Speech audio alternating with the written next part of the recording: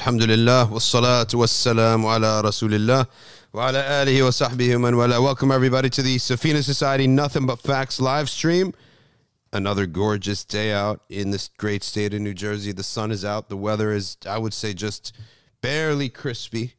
Okay, we had a great guest yesterday in Hamza Zortzitz, and we talked about a lot of things. Today we're going to have another great guest, and that is Sheikh Abdullah Misra, who is an expert. But first, can you believe this? Look what I'm holding up here. Are these people actually serious in this era that and the way people live here and all the busyness, and they're going to drag me to court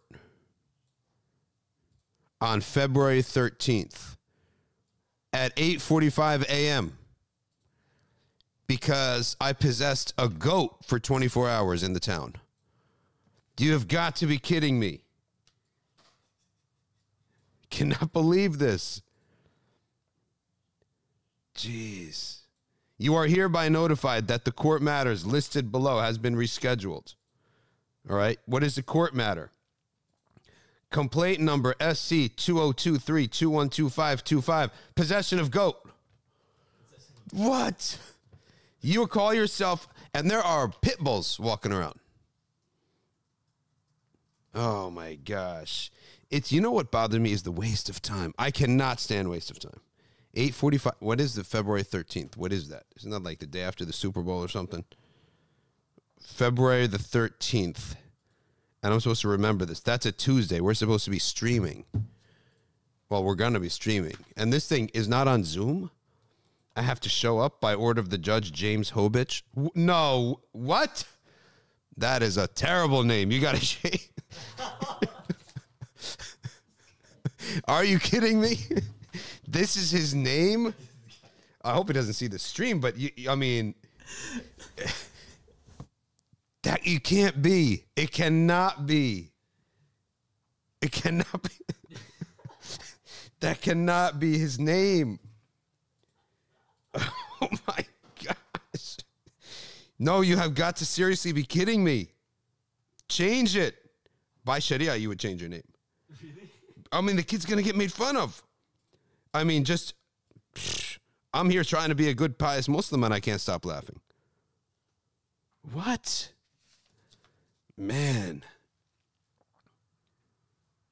That is one of the worst. There are a lot of funny names out there.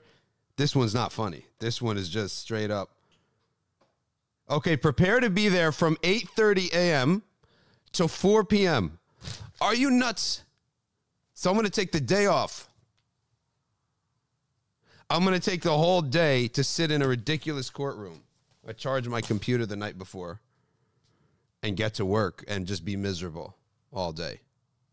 Sitting there in a courtroom. It shouldn't even be called court, this stuff. Any half-legal clerk could do this stuff. Wait, so are they going to have, like, the goat in the other stand, like, in the courtroom? I'm going to tell him what Dr. Harris Amin told me. Okay? Ocean Retina, if you want to get your eyes fixed. You come to Jersey, come to Safina, get your eyes fixed. He said, listen, where's the goat? No body, no crime. Because that goat's dead. It's been slaughtered and eaten for Eid. Yeah. When I took her back, I think it was a her or him. I can't even remember.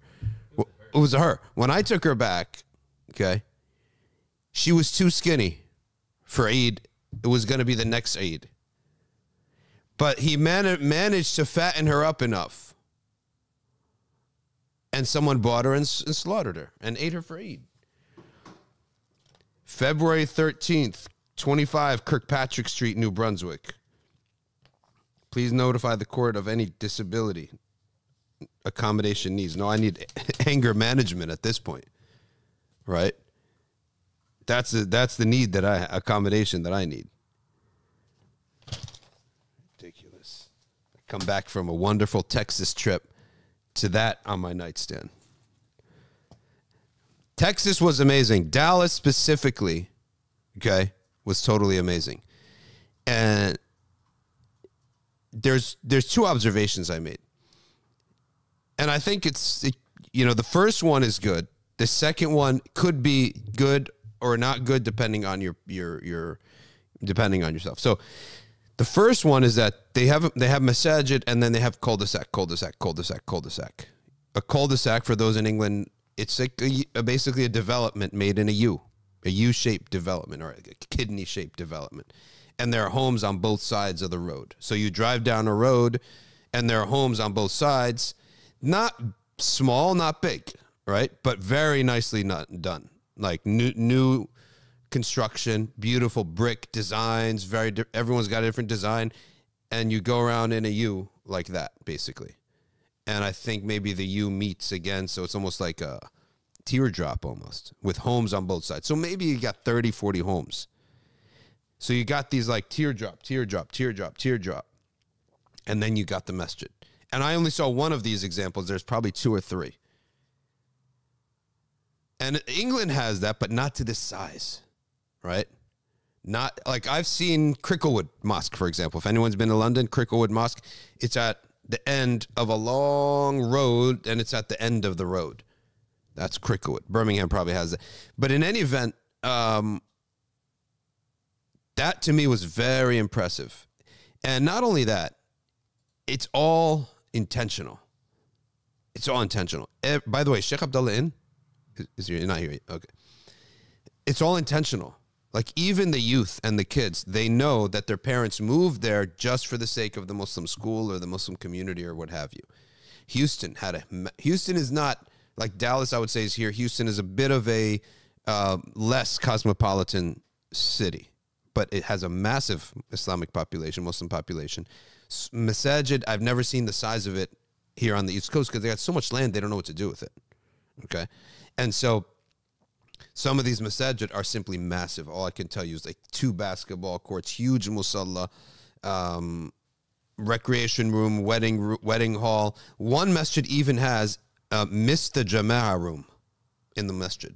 Like the masjid has, it's like long like this, has men's side here, women's side here, and then there's a little room on the side if you miss the jama'ah. Another room has like just like a glass wall, and it's like soundproof, and the babies and kids could go there and moms could go there, and it's big glass so they could see the rest of the musalla, so they feel like they're not cloistered up in a closed room, right? And people love that. And so that part was extremely impressive. We did 3 events there, and by the way, guess who I met in the flesh? Maliki Click. Adi was there, came down from Oklahoma, okay? Oklahoma, where the wind, comes blowing down the plains. You guys know that. Of course, you're not going to know that. The same people who don't know what a trapper keeper is, he's not going to know that for sure. When you play piano when you're young, that's the first song that they teach you how to play. Anyway, so we end up going. He comes down and he spends the day with us. We go to this one event, 2 events, 3 events. We had 3 events on Saturday. Every single one of them was at least, I would say, 70 people minimum, if not to 200, 70 to 200 people, all different groups. Like it wasn't the same group. And that's the vibe they get. There's like a lot of activity, tons of activity, right? Okay. Tons of activity. Nonstop, it seems, activity. And you got some of the biggest names there. So on Sunday, we took a tour of Yaqeen, we took a tour of Qalam Institute, and Sheikh Hamza Maqbool was there. So we did our tour together. And we visited these institutions. We visited actually Yaqeen together. He had to leave, and I visited. Also, Dar es Salaam Sheikh Mufti Azimuddin was there. We did an event for the youth, and he likes to go late in the night, so it was like a midnight event. Okay, so that was all great. Now, what is the side of it that's a little different, I would say? I'm not going to say good or bad. Just an observation is that, and I think there could be a lot of positives in this, right? In general, there's one kind of deen there, basically, right? Which is a very general, and I would even venture to say pretty open-minded, tabligh, tabligh, light, maybe Deobandi a little bit type of vibe there. So in one sense, that's good because everyone's unified. Like there's not there. I didn't see that they're like hardcore communities like against each other in the way that more mature in time, in terms of time, communities. And I'm not saying mature mentally or emotionally. I'm saying mature in terms of time. This Dallas project is pretty new. What is it, 20 years? People, not even that, been going there intentionally, all right, to live there with the Muslim community. So in that respect, I don't necessarily think that's totally a bad thing in the sense that at least people are unified.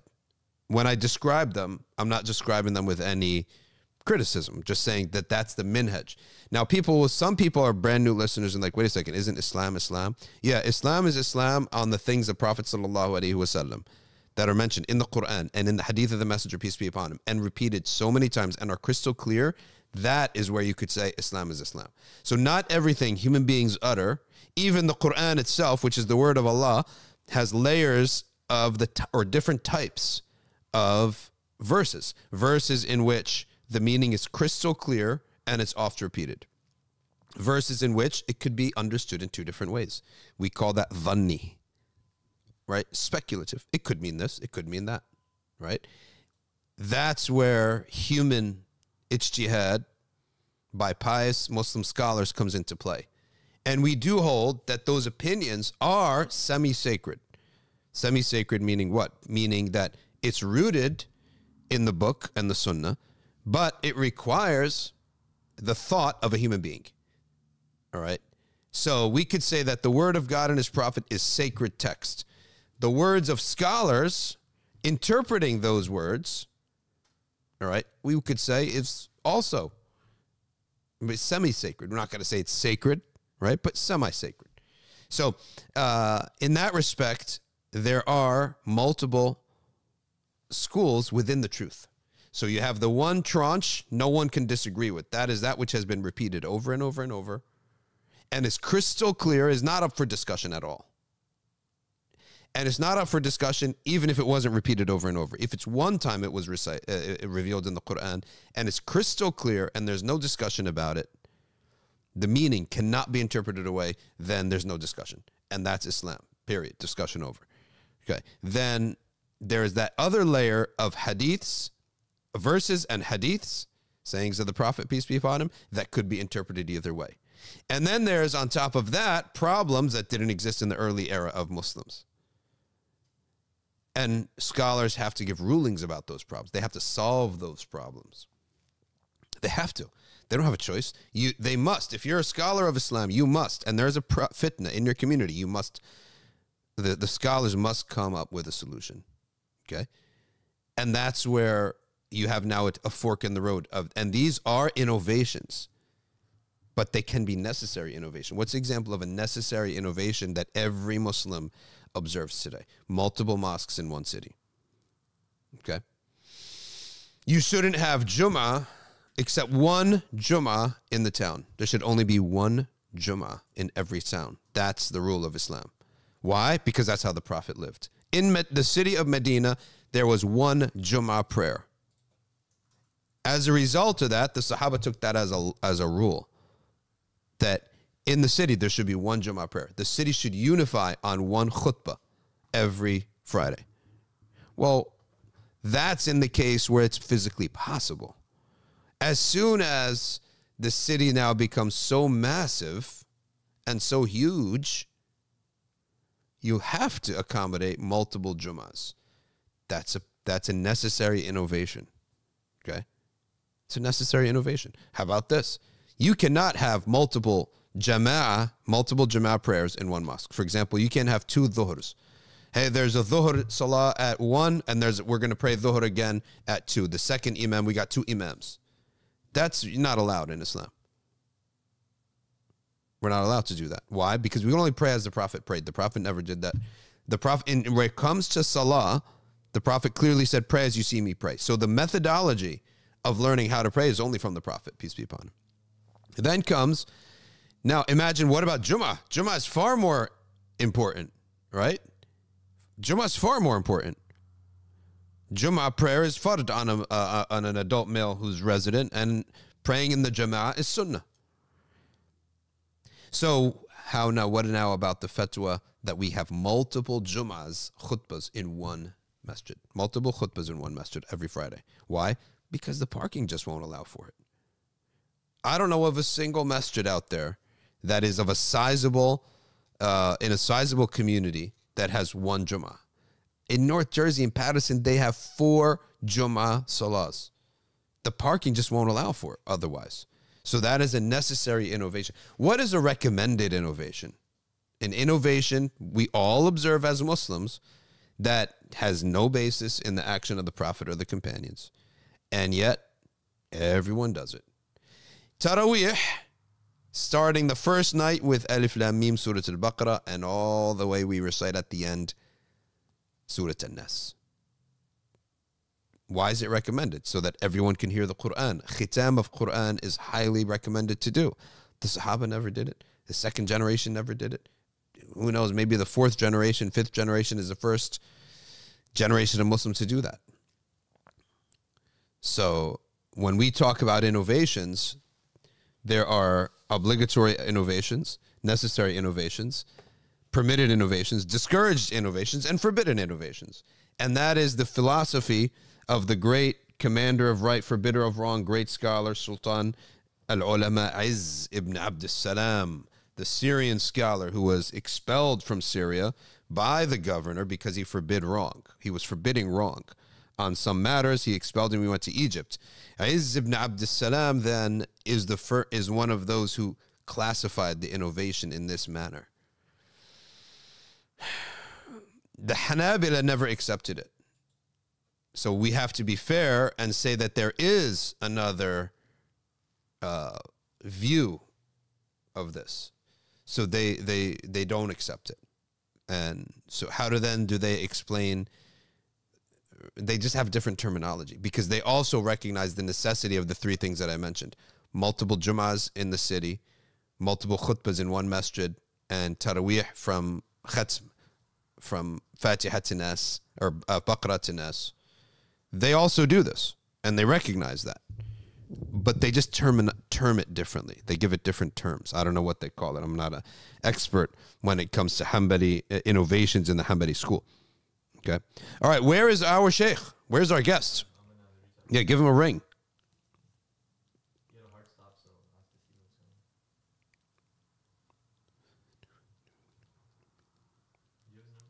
No.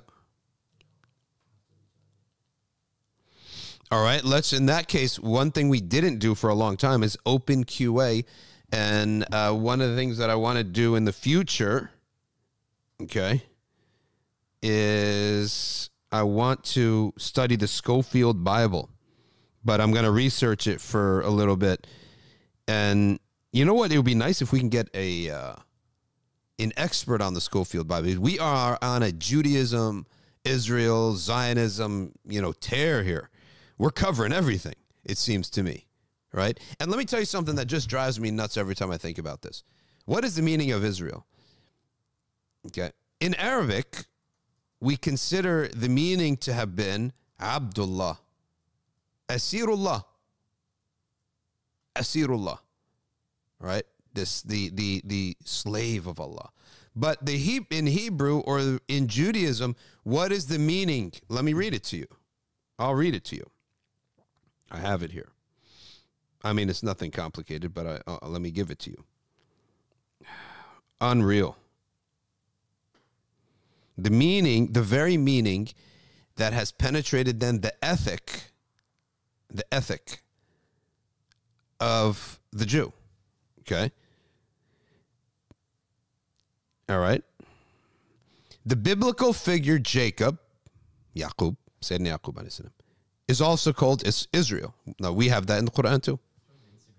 Huh? Oh, Sheikh Abdullah, you're here. Come on to the Zoom link. Yeah, check the email. Come, we're waiting for you. Okay. Jacob is called Israel, the one who wrestled with God, according to Genesis 35:10. This is so important to understand the nature of this qawm. Jacob, the head, the founder of this family, this group, this tribe, this religion, so-called wrestled with God, according to Genesis 35:10.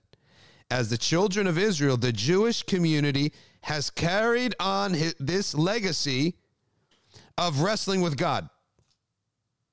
Now you understand why God cannot just give an order and you just accept it. Didn't he split the Red Sea? Didn't he bring you miracles? Isn't he your God? No. So if God can put the phone from here to here, the Jewish ethic is to wrestle with God. Wait a second. Why there?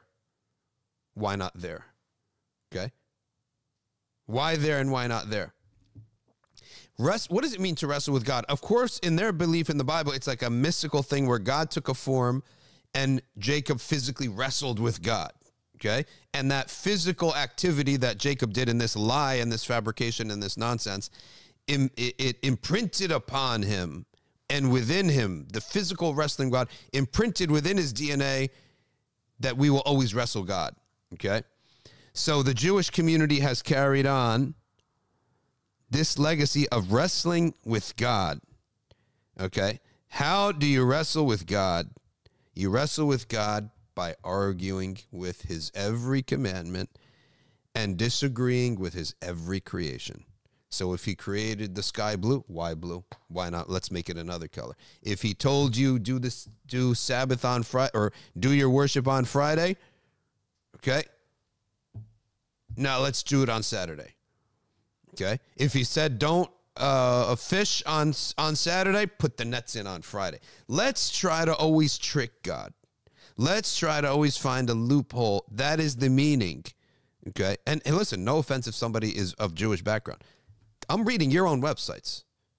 And that's the explanation of the Talmud, which is how far can we go in the law? The Torah is, of course, the holy book.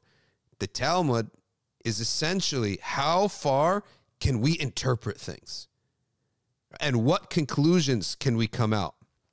I'm reading from a Jewish website here. Sheikh Abdullah is going to reschedule. Okay, unfortunately, he's got to reschedule. No problem. So we're going to read here then about this history. Okay. Let's go to the Bible Project. Another explanation of God. Jacob wrestling with God. You have to understand now the origin of all this. Look, put down Israel wrestles with God. Okay? That's the title of the new stream. Okay? So, Salam, what's happening? Not much. How are you, my friend? Good. I'm on the stream. You're on live TV. Yeah.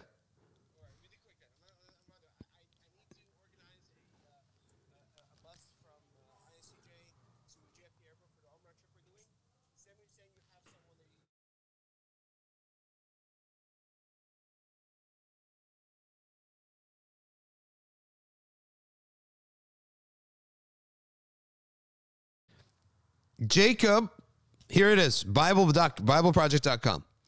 This is, it's one of those things that you get a tick when you hear it because it makes so little sense. It's this dumbest thing that you have ever seen. Okay? Let me put it this way. The concept of wrestling with God. Let's say we're playing chess. How do you win a game of chess? Well, we all know how do you win a game of chess. You got to move the pieces, or you got to move the little soldiers, the pawns, and then you move the pieces, and then you check the king. The king has nowhere to go. Any move he makes, he'll be eaten. Okay? He'll be taken. So you got to slowly win the game that way. Okay? Imagine now I tell you, you play chess with me like this. You have to defeat me. My way of winning is that I have a big screen with a big green button. The moment I want to win, I hit the button and I win. Why would you play against me? Okay? Why would you play against me? That is the same meaning of wrestling with God. And then there's no button. There's just the word kun. What is the word kun for a new Muslim to understand? The word kun means be. Exist. Come into existence. It's two letters, kaf and nun. Now notice, the word kun is also a means. God doesn't have to do this. Okay? But he's just telling us that when he wants something to come into existence, all that he has to say is be, and it is. He does not have to follow a process. The physical laws, cause and effect, do not apply to God. We have to follow processes. If I want to pick up the phone, I got to move my arm. I got to grasp with my finger. I got to lift with my muscles. Okay? Well, God doesn't have to do this. Okay? If Allah wanted this phone to levitate in the air, he'd just say be, and it is. And that's no big deal. That's not even surprising to us. Like when we see a miracle, the surprise should be that I've never seen anything like this before. Not how could this be? It could be very easily. Well, how could gravity be? Because Allah said be, and it is. He created gravity. And the difference between gravity and a levitating phone is nothing other than one is the customary way of life. The other is new to us. We've never seen it before. Okay? And why did God create things this way? So that we don't go crazy. So that life can be predictable. So that we can manipulate things. Okay? Hey, assalamu alaikum. And you are? Zishan. Whose friend are you? I wanted to just join in. Oh, just popped in? All right, good. We got where are you from, brother? No, sit right here. Sit right here. East Brunswick. So you're just a listener who popped in. MashaAllah. Come on, take a seat. Make yourself comfortable. Zishan, so what do you tell us about yourself? I'm in telecom. Okay, MashaAllah, good. MashaAllah. So a local brother coming in and to listen in. Now listen to this. This is the understanding we have of creation. There is no concept of a miracle, so to speak, the way the Christians have it. The Christians have it. The premise of the Christian belief is that the way things are now is absolute. We say it's not absolute. Gravity only exists because God wants it to exist. If he didn't want it to exist, it wouldn't exist. We call it mu'jizat, karamat, and khawariq al-adat. What do these mean? A mu'jiza is a way in which a prophet handcuffs his enemies. A prophet handcuffs his enemies and silences his enemies. That's a mu'jiza. And it's a khariqah. I'm going to explain all these words. It's a khariqah with a claim of prophethood. It's something that is against the norms of things with the claim of prophethood.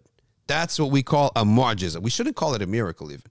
Because once you say miracle, you're accepting a Christian framework in which the way things are is absolute. We don't say it's absolute. It's just because Allah wants it to be. Okay? It's what's the word for this? Subhanallah. All right, anyway, skip my mind. It's not absolute. It's contingent. Just because Allah wants it to be that way. Yeah, contingent is the word I was looking for. Hadith. So, for the other word that you should know is karamah. A karamah is a khariqah, which is a change of the norms without the claim of prophethood. The karamah comes to anybody who is a pious Muslim. The mu'jiza only comes to prophets. Okay? The karamah comes to pious Muslims without it's a change of the norm without the claim of prophethood. In contrast, the mu'jiza is the same thing but with the claim of prophethood. That's the only difference. Now there are high percentages. The high percentage, and there are adab, the high percentages and adab. Now, before I get to that, I'm going to explain to you what a khariqah means. A khariqah simply means a change of the norm. So what's the norm? The sun rises from the east. All right? Khariqah would be the sun rising from anywhere besides the east. What is the norm regarding the phone? If I drop it, it falls down to the ground. The khariqah would be that gravity stops, right? That's a khariqah. The norm is water falls down. The khariqah is Moses split the sea. So the khariq al-aadah, what is the word khariq al-aadah? What is al-aadah? The aadah is the norm by which we live. The normal way we live, okay? The normal laws that we expect to be in place. Gravity, right? Fire. We expect that if I throw something in the fire, it's going to burn. That's a norm. But Prophet Ibrahim was in the fire and didn't burn, okay? So in our perspective, we don't have this concept of miracles. that has a premise that it's an unexplained, way things are. No, it's a very simple explanation. Both the gravity and levitation are both simply because Allah said be, and it is. Except one, he has established it as the law for our world, the norm, I should say, the norm for our world. And the other, it happens only a few times in history. Okay?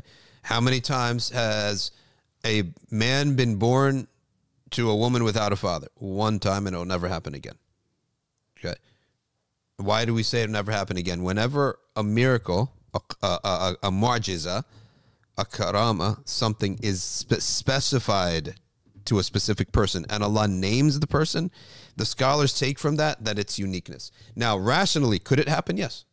Rationally speaking. But by the Quran, it won't happen.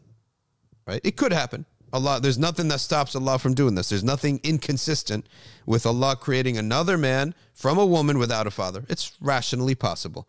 But scripturally, Allah has told us he will not do it again.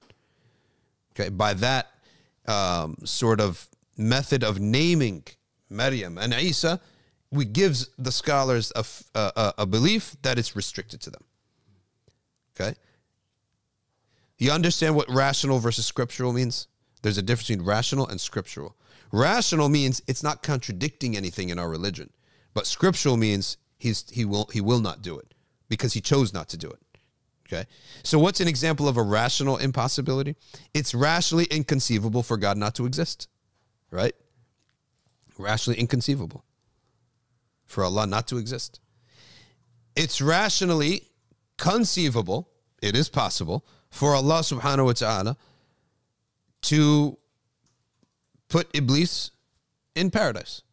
Like there's nothing inconsistent with the nature of God to do that. However, in the Quran, he's told us, he has informed us he will not do so.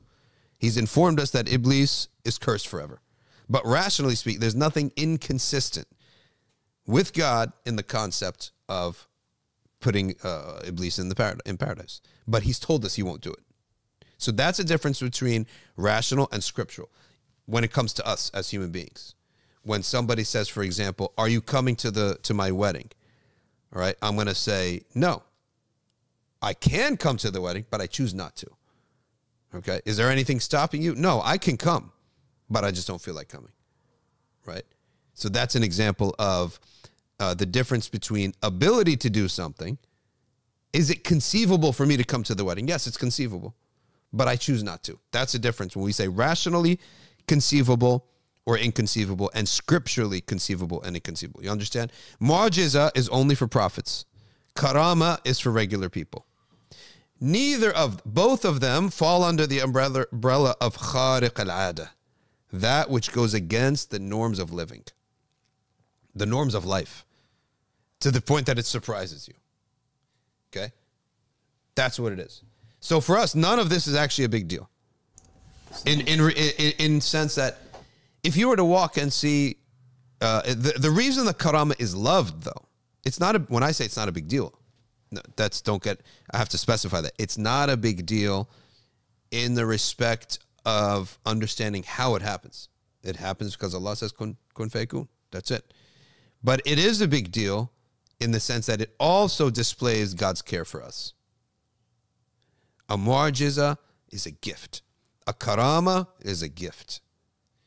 There are a couple things, attributes to each, but they're not definitions.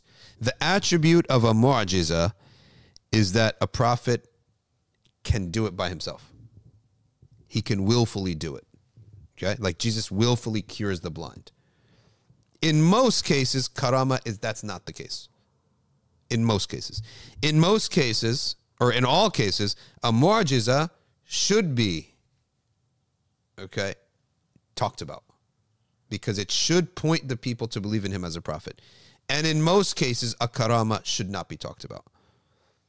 Because humility is preferable for the wali. Okay?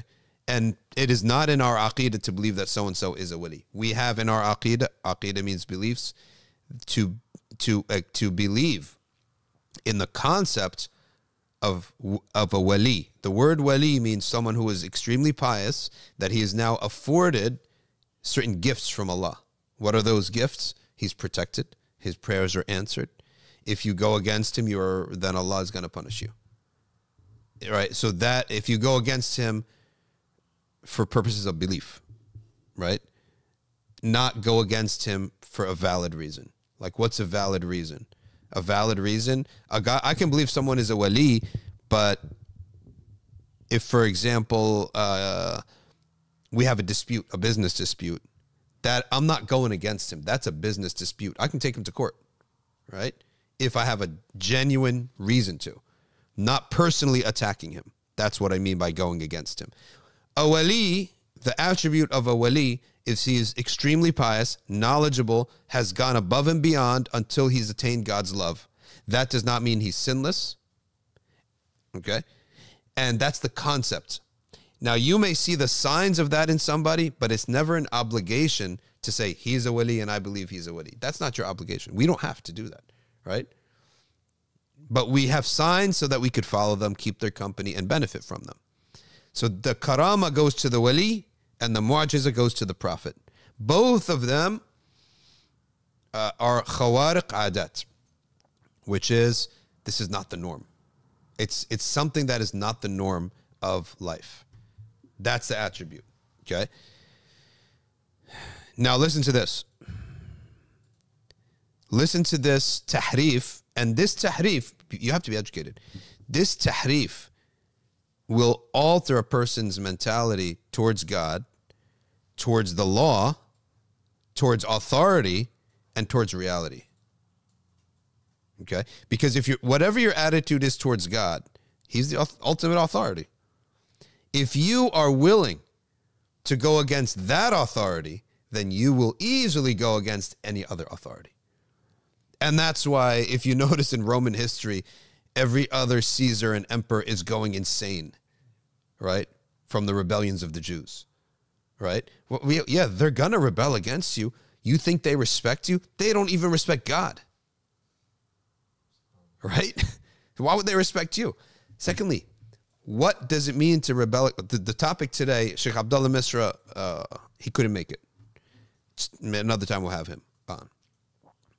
But the topic is now the concept of Jacob wrestling with God and the psychological, the cultural, spiritual implications of that belief. If your first generation believes that, okay, and it trickles down. And of course, we have to say that we have none of these beliefs. In fact, Israel, in our understanding, is the submitted servant of Allah. They have altered it to be the one who wrestles with God. Jacob wouldn't receive God's blessing. He refused it. God blessed him with something, he refused it. What kind of warped thing is this? Right? God, therefore, wounds him, okay, in the place that allowed him to generate his own blessing. So what, like a farm or something? Jacob then, he wants a blessing now. So Jacob used to make his money somewhere or something. I don't know what they mean by that. We're going to go into the whole thing. I'm just reading the summary first. So he says, then God then takes away Jacob's own source of getting blessings. It's so warped. Okay. Yeah. And then Jacob, therefore, wrestles God so he could take the blessing away from him. Like, what if a child would laugh at this? You can't wrestle God. As I said earlier, when you're dealing with Allah subhanahu wa ta'ala, you want to go against Allah. That means you have to beat me in chess. In order for me to win, I just have to hit a big red button. Like, why would you play against someone with those rules? Those are the rules of engagement when you deal with God, right? You can hit your head on the wall. You are never, ever going to defeat him. So why are you doing this? They have it as a mystical way in which God took a form and Jacob wrestled him. That's their thing. Yeah, anthropomorphized. God actually, he physically wrestled him against him. But when it comes down to actual reality of life, the concept of wrestling God ends up being Every time God speaks, let's find a way around it. All right? And every time God creates, let's find a way to alter it.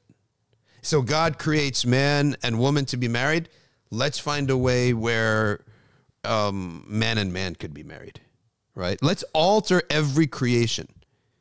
Let's interpret away every law. Like there's some simple basic laws in the Bible that are interpreted away that we see every day in Jewish life. For example, God said a verse that they didn't understand why. We understand today why. The verse is very simple. It says, like you must leave, every farmer must leave a piece of land without farming it. Right? Leave a sliver of your land, O farmer, leave it empty. Okay? Every year after you harvest, you should leave a piece of land empty. Now, maybe they took it as, for example, a test from God, because every farmer would want to farm the whole farm, right? And benefit from the whole farm. So you're saying, like, don't use some of the farm? So it's a test of God. It's a way to, just a test of obedience. But fast forward in the world that we know now, that's actually the way to save your farm. Because if you over-farm, what happens? You can kill soil. The soil could become essentially depleted of nutrients. So every year, let's say you have 7 plots. Every year, you use 6. And the next year, you rotate. What do they call it? Crop rotation. All right? Crop rotation. So we now know that, right? But God is not bound. He can test you. He doesn't have to tell you the wisdom for everything. You have to believe there's a great wisdom in this. Okay? So we're doing an action. They've been doing it for 1,000 years, not knowing why. Just because God said. Right? So what do? Listen to this. Just listen to this Talmudic way out around the law.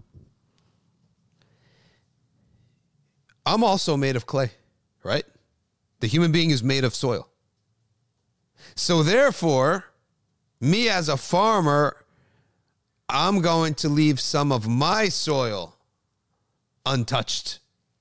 What does that mean? My hair. These parts of my hair, I won't touch them. And there, I fulfilled the law. And I'll farm my whole farm, but I'm created of soil too, right? Isn't Adam made of soil, right?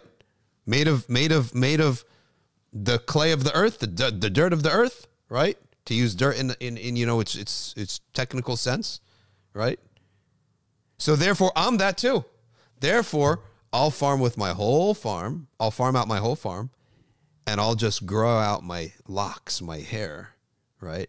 And that will replace leaving a piece of soil.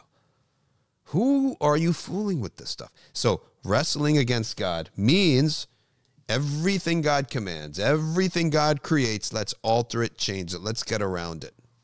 Okay? And that's where every single odd and bizarre law and expiation, and it comes from this concept. Okay? For the rest of his life, Jacob walked with a limp because God wounded him. All right? That's God's treatment of a prophet. You got a very mean God. I'm sorry. That's why you're mean. Right? You have now today, for example, a sister asked me a very good question. She said, if I have extreme pain, like a migraine, and when I make sujood, I'm in extreme pain, I can sit down. Yes, you can sit down. But do I get more reward for doing it? And we say, no, in our religion, we don't hold that Allah Ta'ala rewards you for pain when there is a dispensation, a rukhsa. That's not our religion. يُرِيدُ اللَّهُ بِكُمُ الْيُسْرَ وَلَا يُرِيدُ بِكُمُ الْعُسْرَ. Right? So we're not that kind of religion where God is looking and seeing that somebody put himself through pain. Now, if pain came to you, that's different. That is from Allah. Like someone in battle and he gets injured in a certain way. That's totally different. All right? Here, let's take a look what Tristan says. How can you say we are wise and we have the law of the Lord when actually the lying pen of the scribes has handled it falsely? Totally true. Okay. The Jacob story, listen to this. BibleProject.com, Jewish website. And listen how they speak about their prophet. The Jacob story is all about a guy. A guy. Yeah, that's a career ender if you're a sheikh. Imagine I have a sheikh so-and-so has a website. Like, he better make an excuse. He better say something like, oh, my admin, your autocorrect or admin, or come to a tech brother like you and, hey, get me out of this. This is a career ender. Right? It was ChatGPT. A guy who doesn't believe he's going to get God's blessing, so he spends his life hurting everyone around him. What is wrong with you? He tries to scheme and steal the blessing and abundance for himself instead of trusting that God is going to give it to him. Okay? Now, if that's your exemplar, that's your father, distrust of God, injuring people, and doing some brainless activity of fighting against reality. Reality in front of us is God's will. Wrestling God equals fighting reality. Wrestling God equals fighting God's law. If God has a law, let's find a way around it and still be clever. Okay? The plot conflict of Jacob's story seems to stem from his disbelief in God's ability and willingness to give him the blessing he is promised before birth. So he spends his life hurting everyone around him. Instead of trusting God, he schemes and tries to steal the blessing himself. Okay, Jacob is the son God chooses, a direct contradiction to the ancient Near Eastern cultural practice of firstborn sons inheriting the father's wealth, because Jacob was not the firstborn son. Jacob's name, Yaqub, means the one who grabbed the heel. Okay, why? Because I think it's something, I don't know, he had a twin brother named Rum or something, and he grabbed his heel or something like that. Okay, Jacob is constantly trying to usurp his brother. You are usurpers, that's why, right? Jacob then wrestles God for the blessing God intended for him all along. A summarizing picture of Jacob's life. Because Jacob won't receive God's blessing, God therefore wounds him in the place where he generated his own blessing. I guess his legs, because it said he walked with a limp. And here Tim and John discuss this biblical narrative, and you believe this is a religion. That's why you behave this way. If that's your prophet and that's what he did, okay? And they go back and they say, oh, this is not the beginning. This is a pattern repeated through the Bible, okay? Abraham fails to trust God's promise, blessing him a son. Okay? So they abuse their servant Hagar. What? Hagar and her son Ishmael. They don't teach this in comparative religion, I guarantee you that. They teach the sterilized version. Hagar and her son Ishmael are sent away because Sarah gets jealous. Warped, I said. Warped. Yes, monotheistic. Yes, that's they're good at. Monotheistic, no idols. But anthropomorphism and an absolute warping of the stories of prophets. We got to say this because this is what's been taught in every home for 5,000 years. And then you wonder why people behave a certain way. No respect for God. Why would you respect any other authority? Find a way around God. Find a way around every other authority. Usurp God's blessing. Jacob, usurping God's blessing. Steal anything you want then. Instead of acting like God's chosen one, Abraham begins to curse people.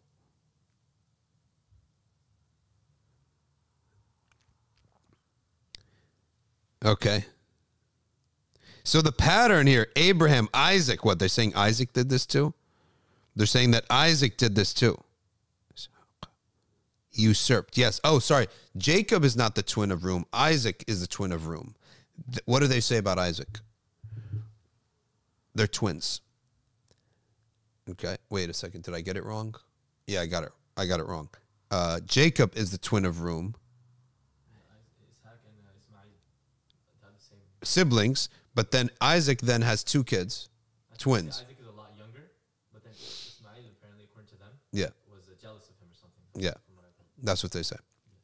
That's a topic for another day. So Esau and Jacob are twins. In the Islamic version of the story, the Muslim version of the story, I guess they got different narrations from the Jews because they all come back to the Jews. But there is one version that the Muslims have accepted regarding Jacob, and that he had a twin brother named Rum. Let me just tell you one of the stories that we don't say this as sacred stories, but we say this is what the Muslims have accepted of the Hebrew stories, is that Jacob and Esau, they were twins. Isaac was going to give the prophethood to Esau. Rum. The Arabs called him Rum. The mom preferred, she loved Yaqub. The father loved Rum. Ishaq loved the Rum. Isaac had gone blind at that time, and she says, and she feels that Isaac is not giving Yaqub, Ishaq is not giving Yaqub a fair chance. Okay? Again, I'm telling you the story that's told in Muslim books. That's accepted. It's acceptable. It's not saying it's true, but it's an acceptable story. And so Ishaq asks for a grilled sheep to be brought to him, and he tells this to Rum, not Yaqub. Rum then, the mother overhears this. She goes and she tells Yaqub, hurry up, get a sheep, slaughter it, cook it really well, present it to your father Ishaq. Maybe he'll make dua for you. So he does it quickly. And this is the lesson of somebody who does the good deed quickly rather than delays the good deed. So Rum goes, takes his sweet old time, right? And in the meantime, Yaqub does it quickly because he wants his dad's dua. He puts it in front of him without saying anything. Again, I'm telling you a story that there is no authenticity to any of the Hebrew stories, but it's one of the Hebrew stories that has trickled into the books of Muslims, and they've accepted it in the sense that there's nothing scripturally inconceivable about it. That's it. Just a story. Do not take it as belief or not belief. But there are good lessons in it. Okay? And the result is something that is, you'll see the result in a second. He then makes dua and he puts his hand on his head and he says, Allah bless him with the prophethood. Yaqub receives the prophethood. He leaves. Some period of time later, Rum comes with a sheep, a roasted sheep. Yaqub, remember, Ishaq about this time, remember he's blind. What is this? He says, you asked for the sheep, father. He said, didn't you bring the sheep before? And I made dua for you, and I bestowed the nubuwwah on you. Remember, every dua of a prophet is accepted. There's no going back. He realizes what happened. Yaqub found out about it and did it before him. And he stole the prophethood. That's how Rum sees it. So Rum goes mad. He starts yelling. He starts shouting. Yaqub hears this. He runs for his life. And he goes and he seeks refuge in the next town over. And the next town over, he lives with them and he stays with them. Okay, for a while. Then the family and the tribe say, okay, well, let's calm this down, because now for a period of time, Rum is chasing Yaqub and trying to kill him because he's in a rage for what he did. Finally, the tribe says, let's bring these two together and make peace. They bring those two people together, the two brothers together, and Yaqub says, I'm going to give your brother Rum. He says, I will give you, of course, and is saying you can't steal prophethood. Of course. This is why, a lot of this stuff is, he perceived it that it was stolen from him. So he says, so the story goes like this. The story says that Rum, you will receive 3 prayers from me in compensation of missing out on what you expected to come to you, which is the nubuwah. What are these 3 prayers? The first prayer is, we will give you mulk. Your lineage, they will be kings on the earth. Number 2, all of your lineage will have beautiful, fair faces. Like you will have wonderful skin and good faces. You'll be handsome, essentially, and your women will be beautiful. Number 3, you will outnumber. You will be of great numbers. Okay? And you will be the lords of your brother's progeny. Right? You will be in charge. Meanwhile, your brother will have prophethood, but he will have small numbers, and he will be subservient. They will be subjugated to the monarchies of Rum. And you have to leave, and he stays. So Rum packs his bag and he leaves. And he goes and he settles in a new land past the Mediterranean Sea. And there he lives, and he becomes a soldier, and he works, and his progeny become soldiers of the king there. Until one day, the king, many generations later, the king's son rapes the wife of a general, a general from the lineage of Rum. And they had had enough with this king and these people. And because they're the army now, this tribe has become influential in the army. They conquer, and that's the beginning of the Roman Empire. So the Roman Empire is the dua of Ishaq for monarchy, numbers, fair faces, and the dominion over Jacob and his progeny. So that's the explanation of the reality of the Roman Empire constantly being what it is, and then dominating over the Jews. That is one of the stories that they tell about Jacob. Okay. But what are we reading here? We're reading different Jewish websites on the Jewish concept of wrestling with God.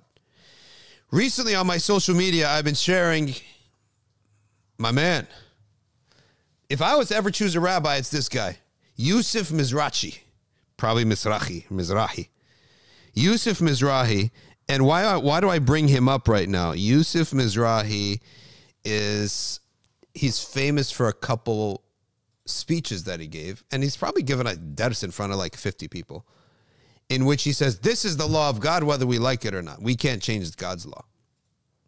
Now, I'm looking at this and I'm like, and it's stuff that's all politically incorrect, right?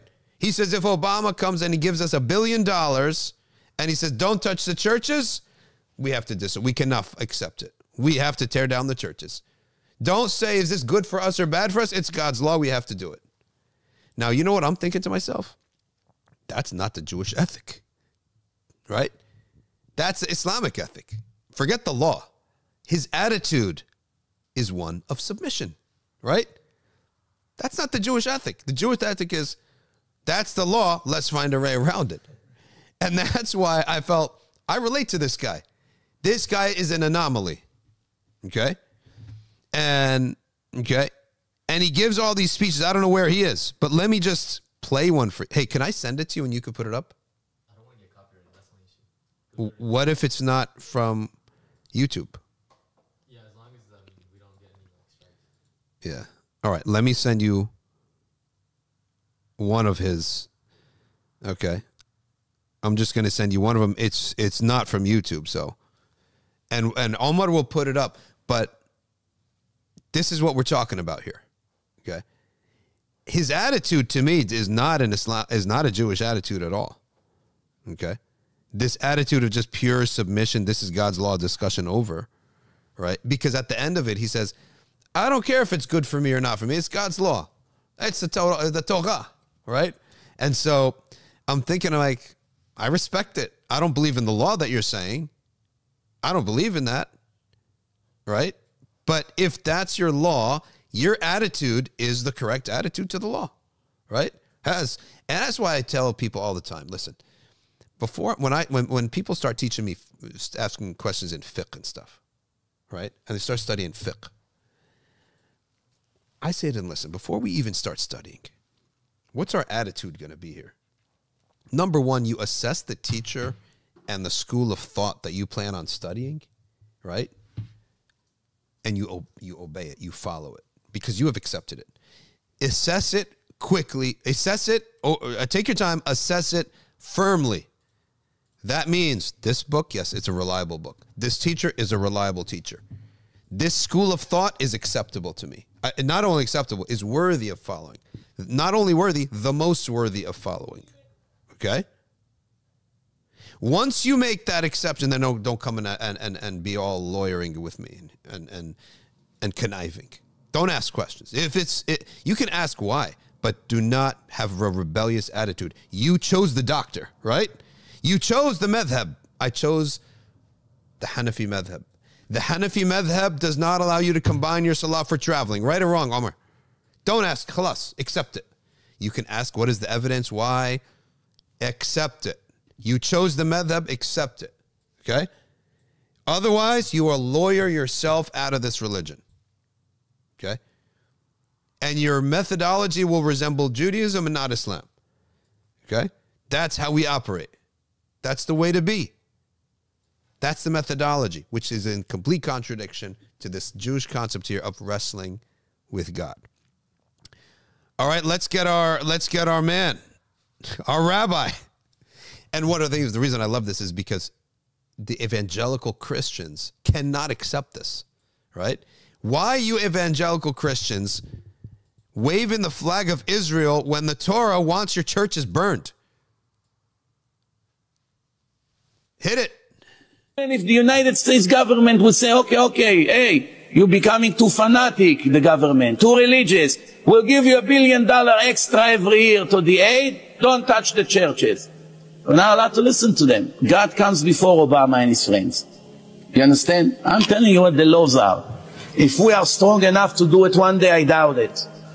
All place in the world that we will occupy in a war, milchemet mitzvah. We go to a war, we occupy. Let's say we occupy Lebanon. And over there, there's idol worshipping places. We have the same obligation to destroy it. Why? Because now we live there. We occupy the place. We occupy the place. The Torah say, "Uvi'ar ta'ara mikirbecha." Don't leave anything, any idols among you. So every place that you live in, and now you the original owner of the place now, you the new owner, I should say, from now on, you have the same obligation to purify the place from all the idols. Because it's against the Torah. Remember, He's admitting it's not to be an what's good for occupier. me or not. He went from original. Yeah. Listen, go again to your WhatsApp. Go again. Another one. Another one. Salam, Ahmed Z. What's happening? Ryan. Give at it. Full house here.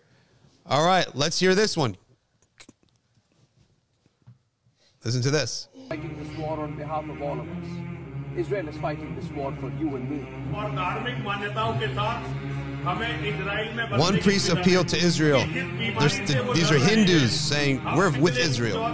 Now let's see what our man Yusuf Mizrachi is going to say. You have 6 billion idol worshippers who makes God angry every second of their life. Indian, Chinese, Japanese, Tibet, Nepal, Thailand, so many. India alone is 500 million.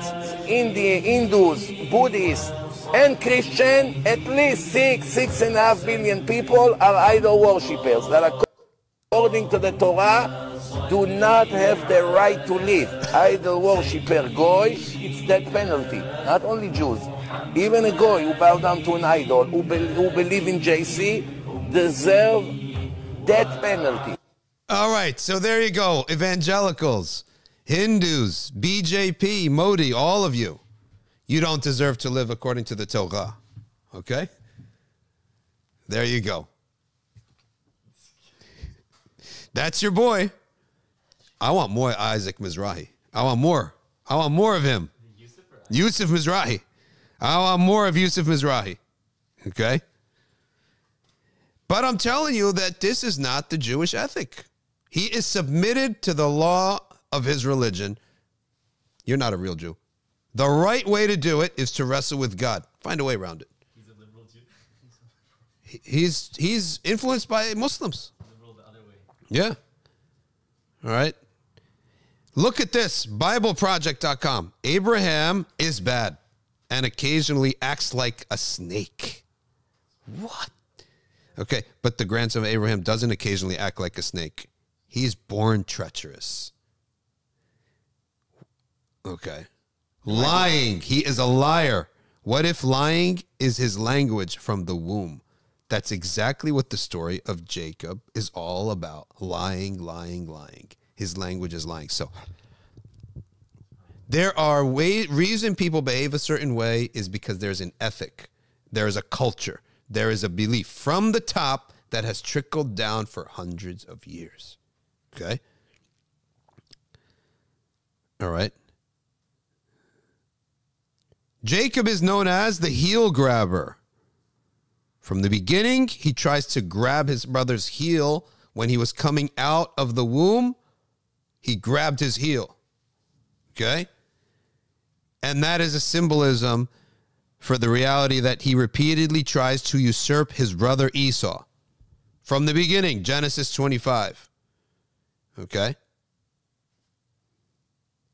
And then they cite the story that he brought the lamb to his father and took the prophethood, nabbed the prophethood. And so in your religion, that's something you could steal. So you stole everything from day one.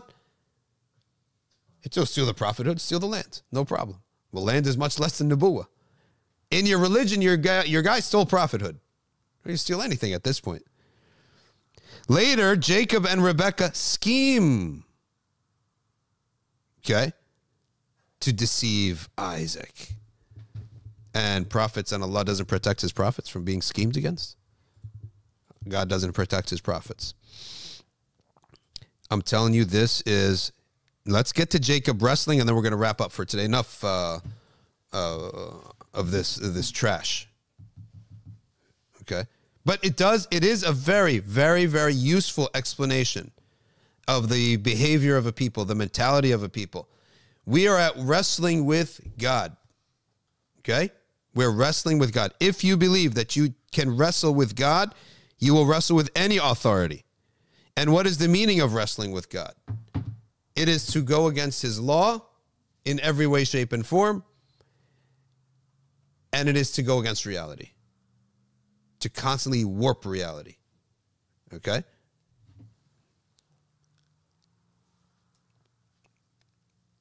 All right. So now let's read this area. Ironically, the blessing that Jacob seals is one God destined for him all along.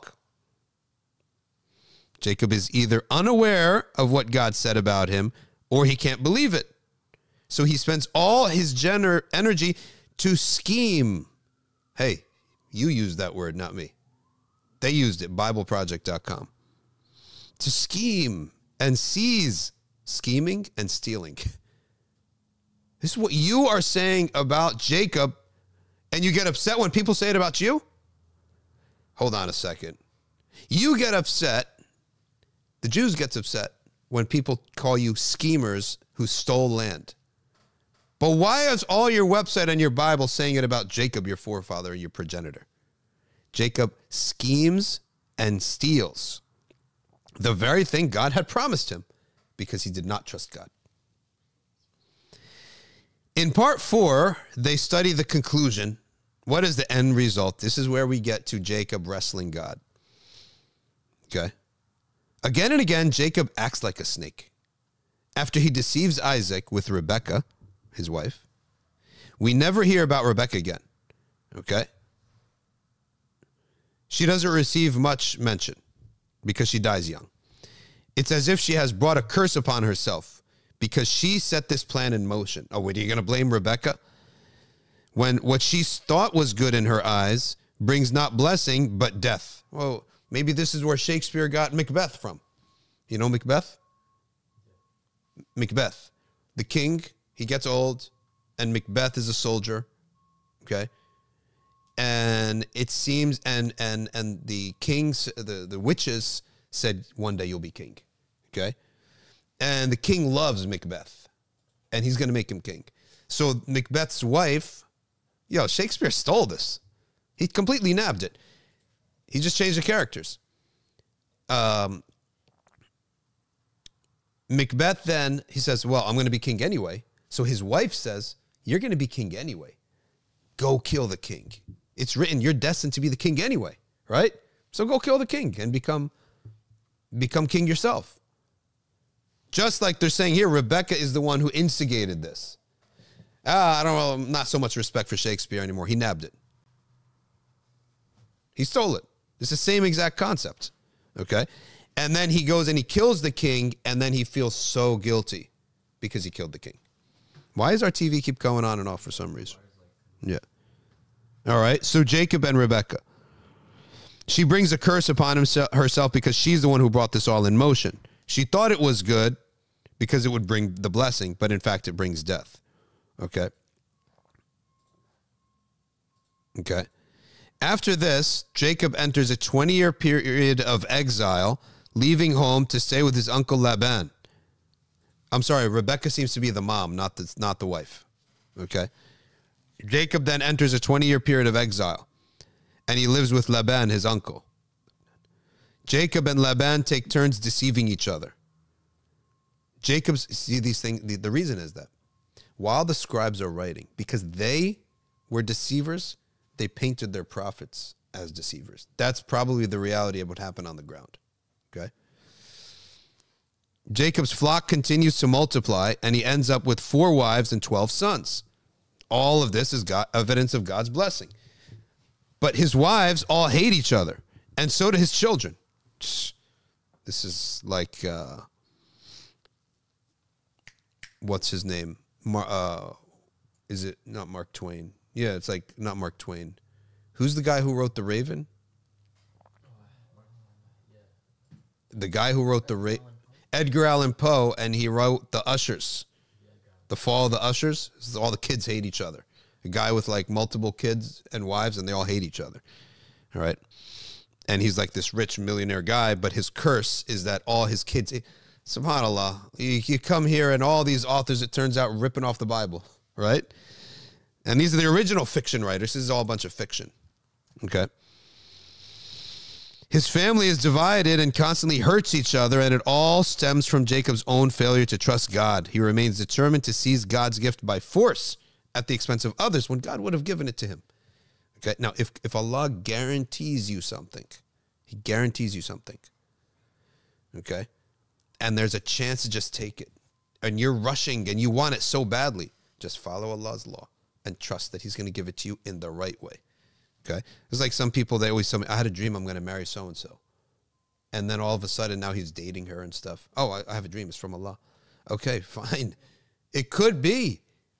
First of all, the concept is not inconceivable, but the method, you have to follow God's law, and then you'll see if your dream is true or false. But to now go and break God's law because you believe that he's going to give it to you anyway, this is it. That yes, you'll get it, and it'll be cursed. Just because you get something, just because Allah gives you something and promises you something, doesn't mean he's promising you a blessing, right? He gives you a gift. It doesn't mean you're going to enjoy it. It could be a curse against you, like Edgar Allan Poe's The Usher, which seems to be inspired from this. It seems to be. Okay. At the end of this exile, Jacob prepares to encounter his brother Esau again. He stays up all night scheming. How many times is this Jewish website going to use I don't know if it's Christian or Jewish, but you guys keep saying scheming. If someone said the Jew schemes, you get upset, right? Just like a Hindu. If a girl is born with 6 fingers, oh, Hindus, what do you do if a girl is born with 6 fingers? What do you do with that extra finger? Finger sticking out from here. What do you do with that extra finger? Wouldn't you get it surgically removed? Right? Why do you believe in a God with a woman with 9 arms? You wouldn't like it for yourself, right? An extra finger. I'm not saying, you know, that they have a goddess who has 9 arms, 8 arms, 4 on each side, okay? So you wouldn't accept your own daughter to have an extra finger, let alone arms. So why do you believe that about your God? Now, if you wouldn't like something to be said about you, and you say it about your God, probably, or your prophet, chances are that's the curse, right? You said it about your prophet. Now you are cursed that people say it about you now. Okay? قالوا يد الله مغلولة. They said God's hand is constrained. He's cheap. They said God is stingy. All he's given us is men and salwa, which is the manna in English and the birds that they used to eat. They said, what is this? The same meal every day. God's stingy. Where's the onions? Where's all the spices? Where's the garlic? Where are the legumes to make this a well-rounded meal, right? So you said God is stingy? Well, guess what? غُلَّتْ أَيْدِيهِمْ وَلُعِنُوا بِمَا قَالُوا. You will be made to be stingy. You call God stingy, you will be made to be stingy, and you will be cursed in the land because of what you said. Now, what does everyone say about you? And you don't like it? I'm not saying it. I'm just saying people say it, which is a fact. People say, have all throughout time, you're stingy, and you love money, right? Hold on. You said that about God, didn't you? God is stingy. So, whoa, what a surprise. The boomerang has come back, and people say it about us. You don't like it to say about you? Don't say it about God. Okay? My friend said, hold on a second. In the Quran, the Bani Israel, they wanted the onions. They wanted the garlic. They wanted the legumes, right? But then when I go to the kosher aisle, food has no taste. Where is all the onions? Where is all the salt, right? What happened? Right? Oh, my gosh. All right, now listen to this. Here we go. He's scheming to meet his brother. And he sends his wives and his children ahead of him, okay, in reverse order of importance. So they're like least important to the most important. Then God is not approving of this behavior of Jacob. What does he do? He shows up. God takes a form and he shows up. And what does he do? He punches Jacob between the legs. So not only is God anthropomorphized, he's a cheap shotter. He gives him a cheap shot. He punches him between the legs. And and that is the source of his fruitfulness. I have 12 sons. Now he can't have any more kids. Okay? Oh, cheap shot. Yeah. Cheap shot between the legs. Oh, okay. Punches him between the legs. No more kids. Can't have kids anymore. All right?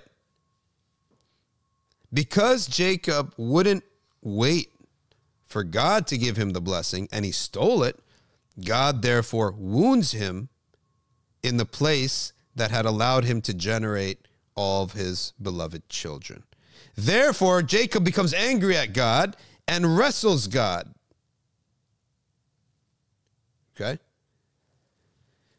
This is worse than the Greek stuff. Zeus and that stuff. This is worse. Okay, because that stuff, you know it's fiction. This, people actually hold it to be true. And it was the truth that had become warped. For the rest of his life, Jacob walks with a limp as a result of God punching him in the private parts. Why would God need to punch in the first place? Say, being it is. He's a wounded, chosen one. Not unlike other wounded. Well, don't make him a victim. He's a wounded, chosen one. He did it to himself, according to this. If we accepted this, fake character. Not unlike other wounded, chosen ones we will meet later in the story of the Bible, notably the suffering servant of Isaiah. Wait a second. At the end of all this, we're supposed to have sympathy for Jacob because he got punished. Okay. The suffering servant is righteous, and his wounds are received on behalf of the sins of others. But the message of Jacob's story is clear. God never forsakes his chosen one, even those who are less than righteous. All right, this is all the tafsir, sort of summary of Genesis, all right, up to chapter 27. And I would like to just summarize again. I can't stop saying the word warped. You are absolutely warped. And this belief is warped. And if you believe in this stuff, you are warped. Everything about you is warped. Okay? Okay. Hey, I'm just reading it from a website. I never said anything to myself. Okay? Change the title. Put Jacob Wrestles God.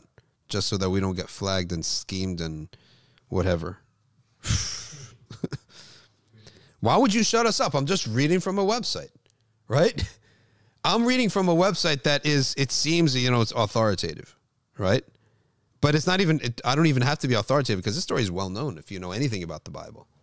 I have to go. It's picture day for the soccer team who has won their last playoff game. Okay.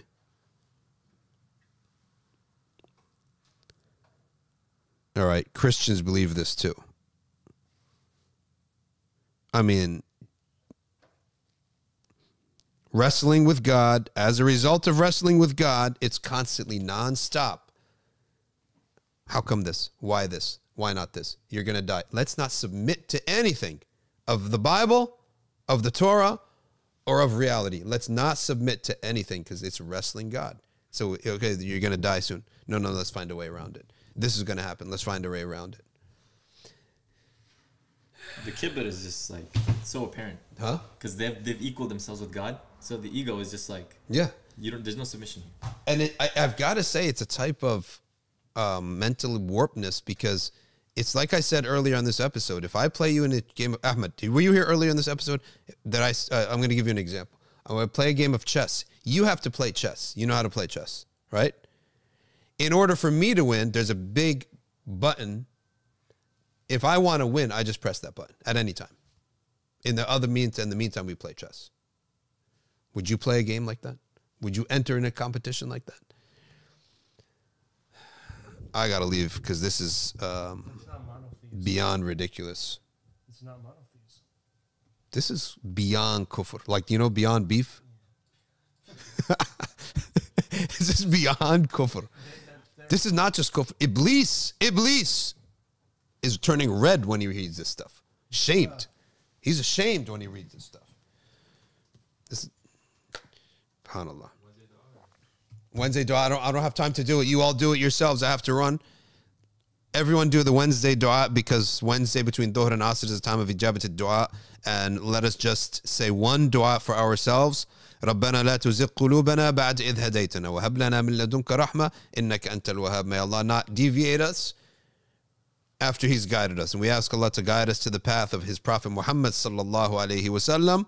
Let us live and die upon it in love of the ummah and in enmity to their enemies. And anyone who opposes Allah and His Messenger and disrespects them and seeks to fight the ummah of Muhammad sallallahu alayhi wasallam, let us live and die upon animosity against them and fighting them and guiding them too. May Allah make us guides for those people, as everyone deserves a second chance. And a third and a fourth and a fifth. May Allah subhanahu wa ta'ala put rahmah in our hearts and guide our hearts and make us humble followers of the Prophet sallallahu alayhi wasallam, followed by his sahaba and followed by the great imams who are known and trusted in their ijtihad and their fatwa and their madhahib. And may for everyone here who has a need, may Allah fulfill it.